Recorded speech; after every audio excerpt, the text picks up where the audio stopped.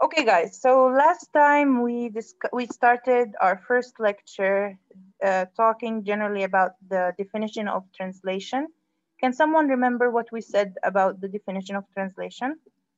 So we said something about having so many definitions, but the main question that we should ask ourselves is, yes, Could we Can you translate? exactly. Can you translate? This is the most important question you'll need to answer throughout your life. No client will come and approach you and ask you, what is the definition of translation? But they're going to ask you, can you translate?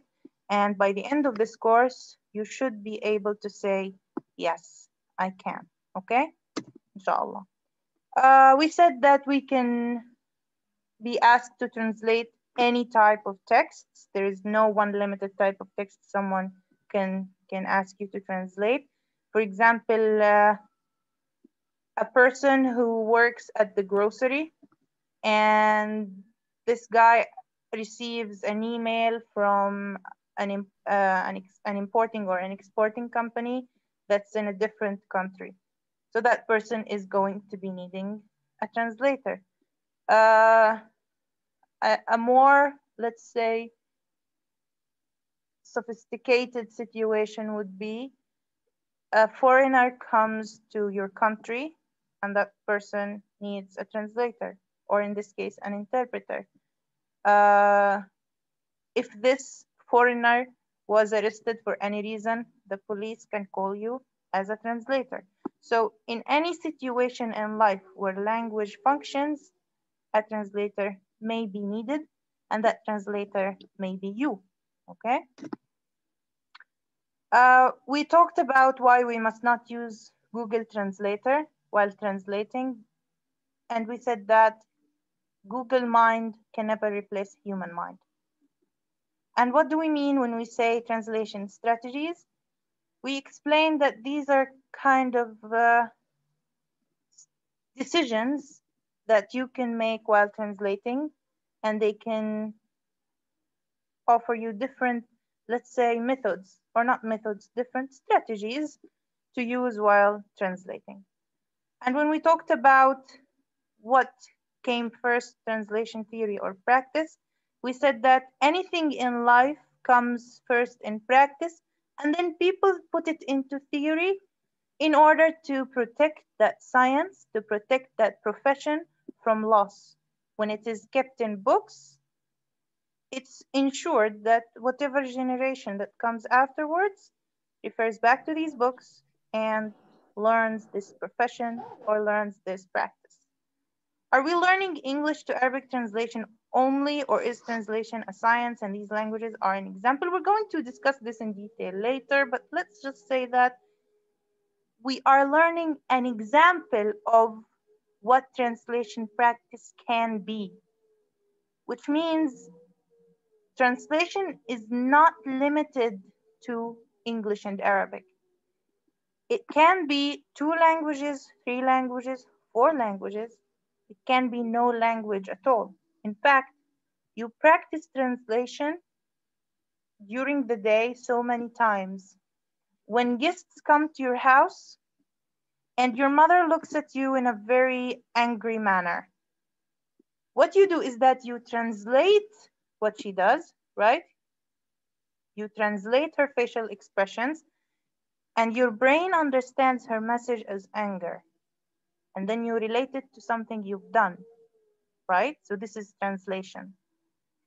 Same thing happens from one language to the same language.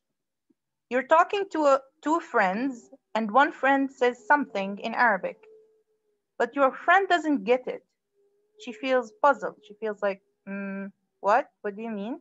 And you start explaining. That explanation is also translating, but it happens within the same language. Okay? Good? Yes. Yeah, yes. Okay, we answered these, we mentioned these. Okay, last time we discussed borrowing. Can someone remind us of what borrowing is? So, what's borrowing? What's borrowing? It's to use the same word form انتوا سامعيني ولا لا؟ another language. Yeah, we are. Hello? Yes, we can hear. Yes. سامعيني؟ محدش سامع؟ You miss. Yes, we hear you. حد سامعني؟ اوكي انا مش سامعاك وانا حاطه ميوت. I'm sorry. I'm so sorry. اصل طلع عندي انا مفتوح الواتساب فانا رحت حطيت ميوت. Okay, I'm sorry. Okay, so yes, someone was saying something. سماح تفضلي. It is the use of the same word from other language, for example, to say salat or, for example, to say zakat. So it is the same word in another language. We use it in English to translate. We can't say, for example, praying, but salat sometimes is more accurate. Excellent. So anyone can tell me why we use borrowing? Why do translators use borrowing when they translate? What are the two reasons?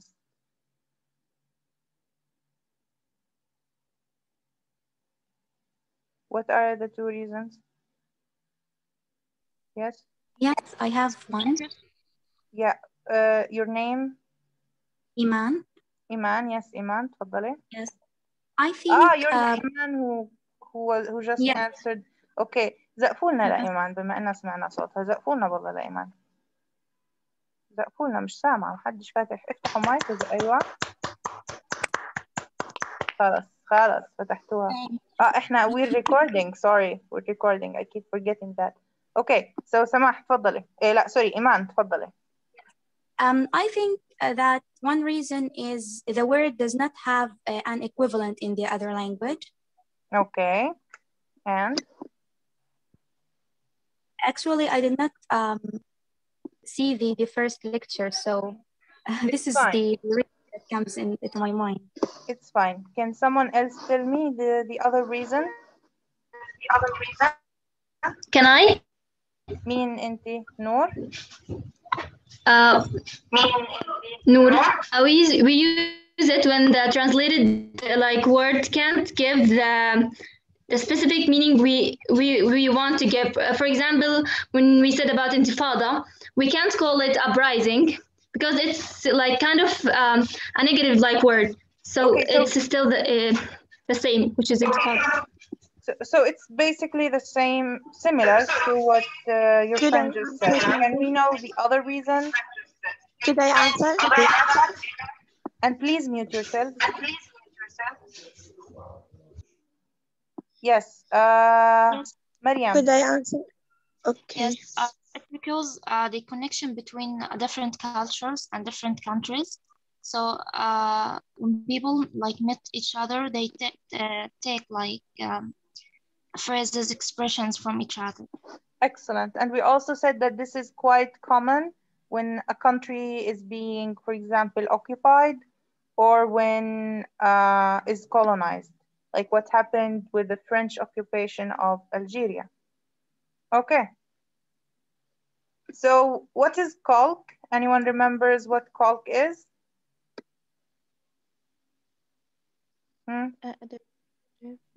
Yes. تقولوا ليش yes أو أنا. مثلا اللي بتفتح المايك وبدها تجاوب بتقول مريم، أروى، كذا. تمام؟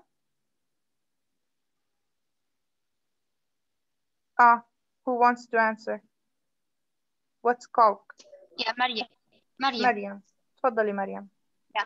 Yes, it's when we take the sense of the expression exactly as it is into the other language. Knowing that it doesn't exist in the other language in that way. For example, we don't have غسل الدماغ in Arabic. We took it the same way. Can you guys think of a different translation of brainwash? What's a different translation? Changing minds. Samah, changing minds. You changed هنا source text. Or changing perspectives. لا انت هيك غيرت source text. احنا بدنا الترجمة. يعني هو source text brainwash. هي الكلمة وجدت في اللغة الإنجليزية. بدنا نغير ترجمة غسل الدماغ. وزي ما حكيت بالله اللي بتفتح مايك وبدها تجاوب تحكي اسمها قبل ما تقول أنا أو ولا حاجة.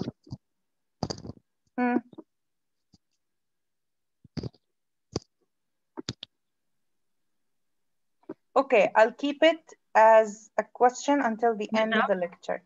I'll keep it for the end of the lecture. Keep thinking about it until we get to the end of the lecture, okay? Let's move forward. Literal translation. We said that you use the target text's grammar, but you maintain the same, let's say, the same meaning of the source text.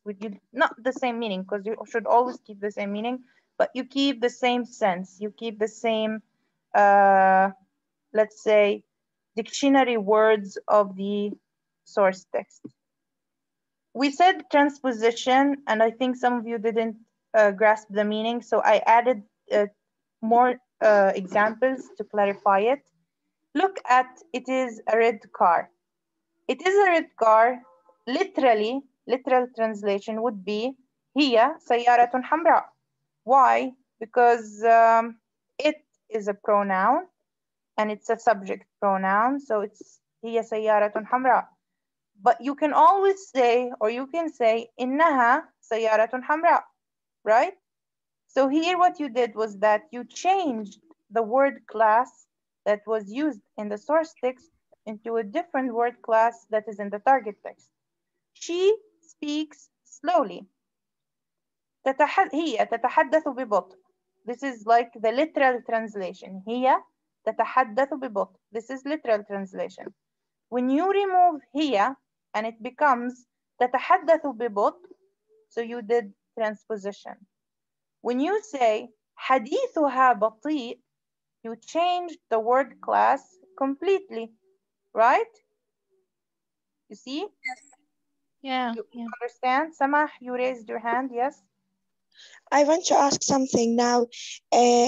So according to what you said, it doesn't matter that we will change she speaks slowly from تتحدث ببطء جملة فعلية إلى جملة اسمية حديثها بطيء. So it doesn't matter in translation. It's completely normal. If it gives the same meaning, it's completely normal.